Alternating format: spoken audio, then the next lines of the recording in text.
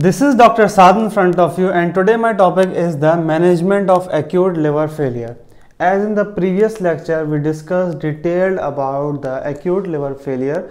Now today we are going to discuss the management, and first of all in the management we are going to discuss the investigations that we are going to carry out in the acute liver failure. So what are the investigations? First of all, first investigation, very basic investigation you will carry out is the CBC. You will do the electrolytes in the patient. You will do the urine DR. Clear? Urine detail report.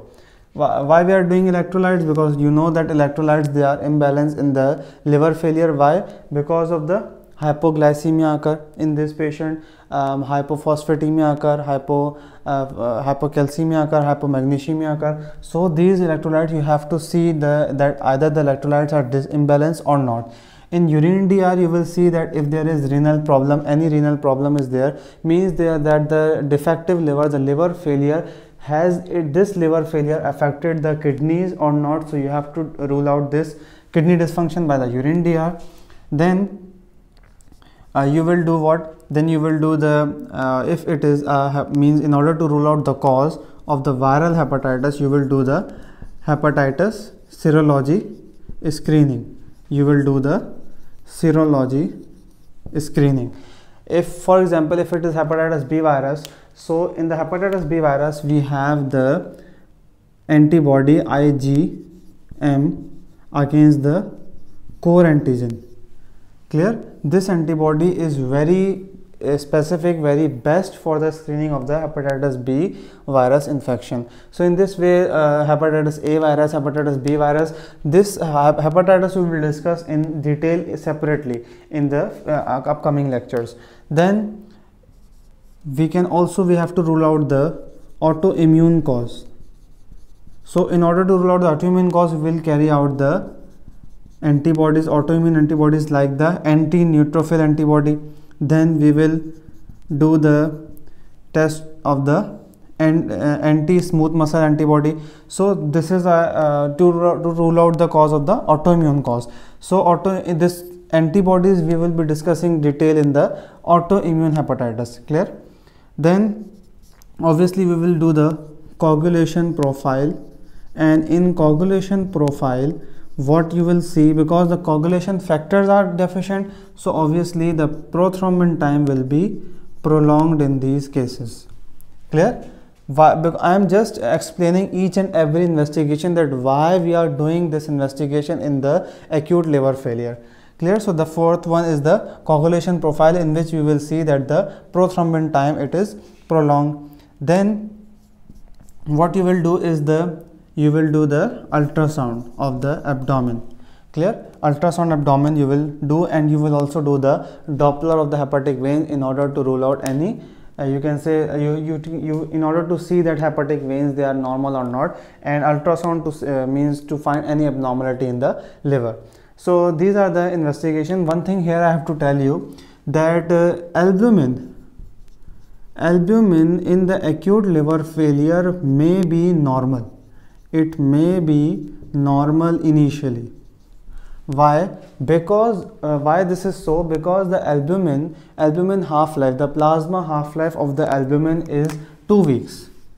The plasma half-life of albumin is 2 weeks. So it means that the albumin will remain in the blood for about 2 weeks.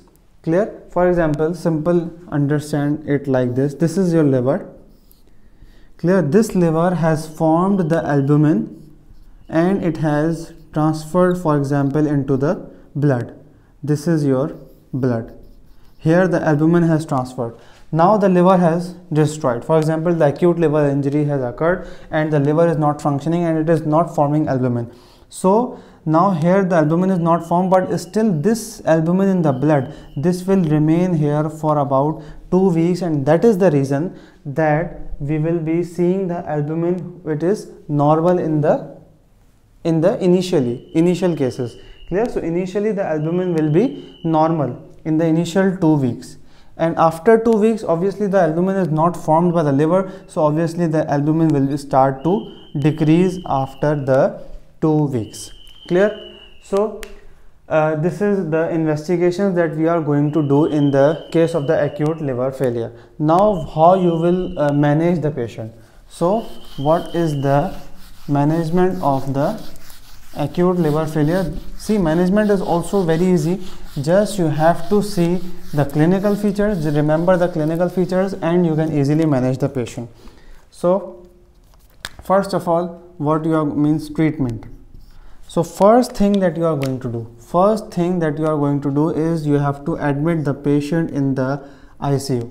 Why you are admitting the patient in the ICU? Because you have to first of all in any emergency you have to maintain the hemodynamic support and the ventilatory support. This is very important because you all know from the ATLS protocol that the ABCDE, that protocol.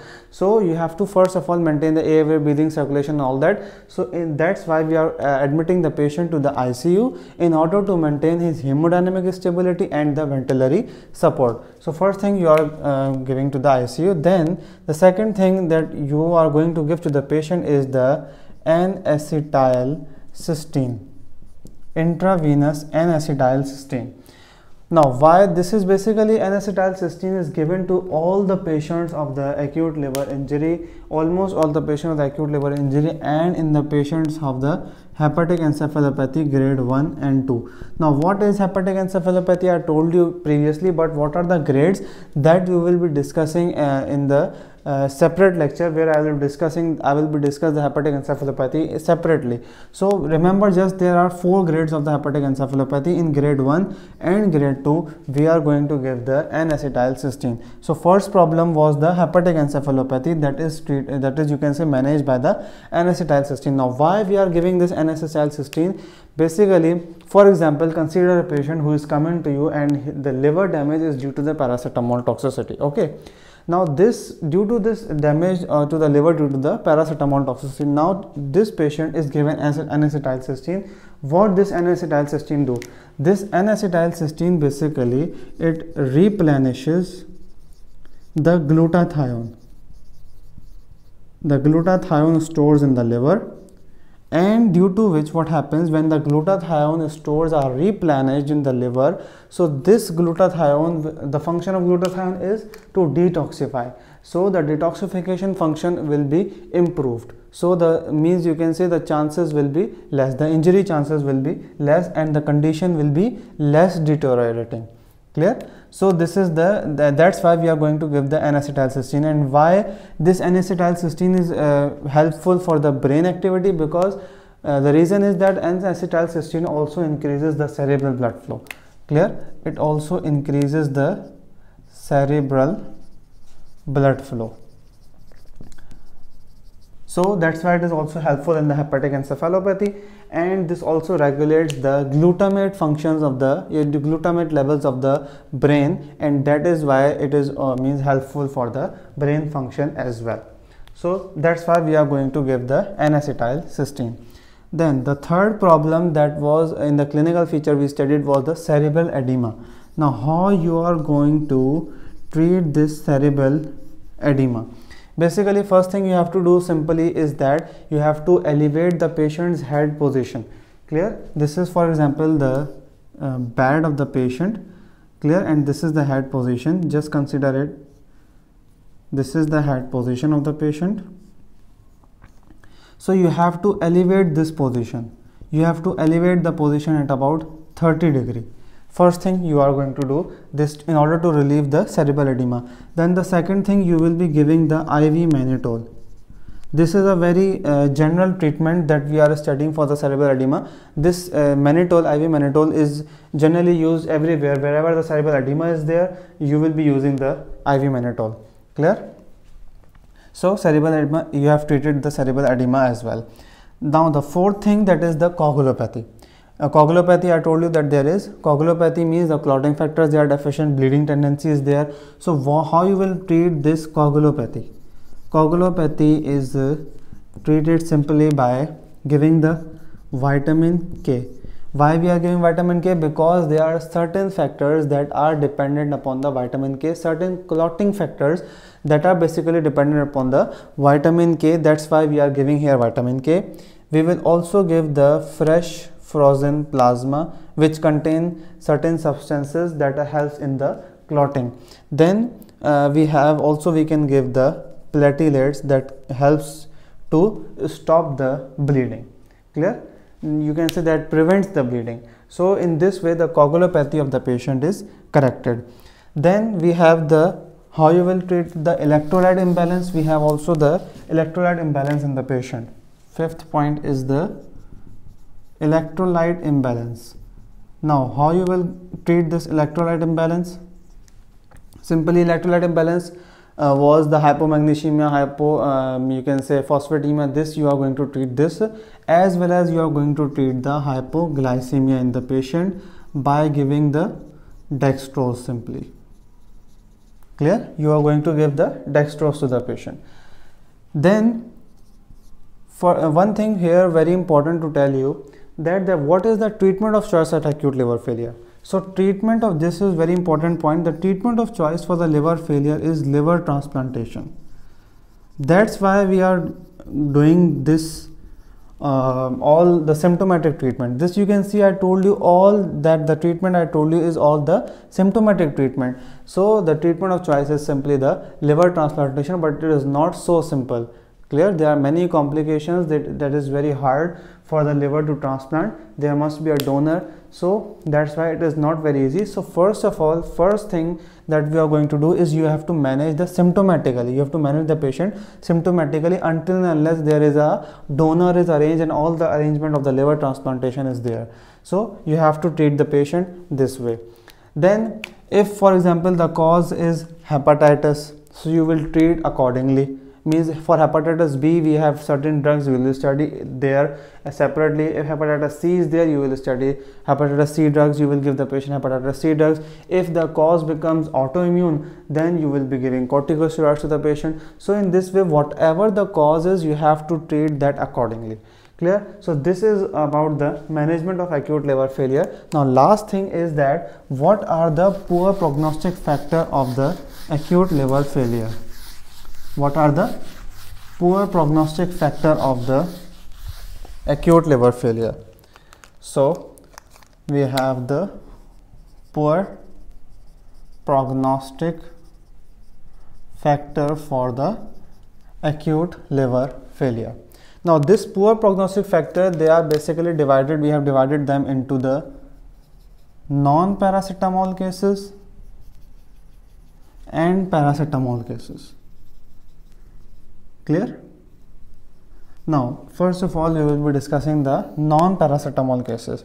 See, in this, if the prothrombin time is greater than 100 seconds, then it means that this is a poor prognostic factor and there would be a poor prognosis of this acute liver injury.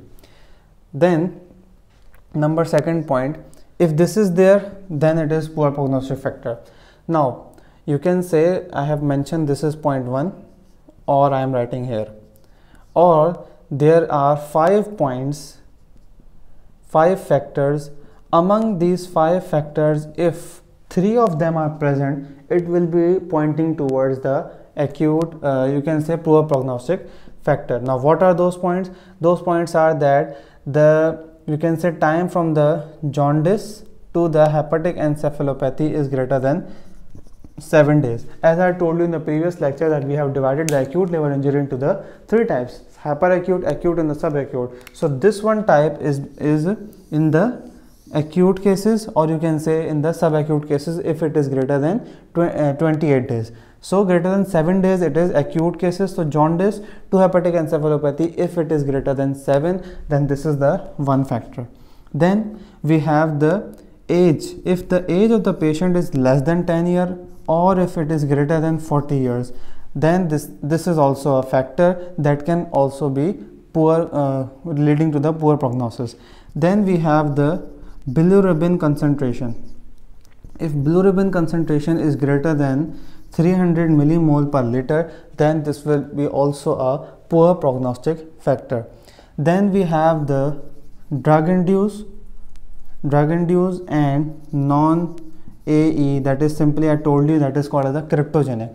So that is cryptogenic liver injury. Clear? So these are basically the 4 factors that we have discussed right now, and the last one here would be the 5th one. Sorry, these are the, this one is 4th and this one is 5th, that the prothrombin time is greater than 60 seconds. So among these 5 of them, if any 3 of them are present, then it will be called it as a, we will be suppose it as that it is can lead to the poor prognosis. So these are the poor prognostic factors. This alone is a poor prognostic factor. Among these 5, 3 of them, any 3 of them present, it will be called it as a, we will call it as a poor prognostic factor. And the last one, or, here I am writing or, here I am writing or you can say factor 5 activity less than 15% and hepatic encephalopathy grade 3 and grade 4. So these are the poor prognostic factor in the cases of the non-paracetamol cases. Clear? Alone this one, in these 5, 3 of them are present, then this is poor prognosis, or this one. Clear? So these are basically 3 points that in the non-paracetamol cases. Then we have the paracetamol cases. Now in paracetamol cases, we also have the first point in the paracetamol cases is the arterial pH.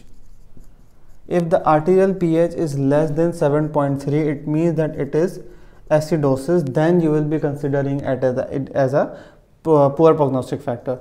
Or now second point. Now what is second point? In second point we have the 3 things. Basically in second point we have the 3 things. The first thing is that serum creatinine greater than 300 micromole per liter. Clear? Serum creatinine value, if it is greater than 300 micromole per liter, then this is your first point of this. Then the second point for this is the prothrombin time, if it is greater than 60 seconds, and the third is the grade 3 and 4 hepatic encephalopathy. So this is the 3 points. Sorry, this is not 60 seconds, it is 100 seconds.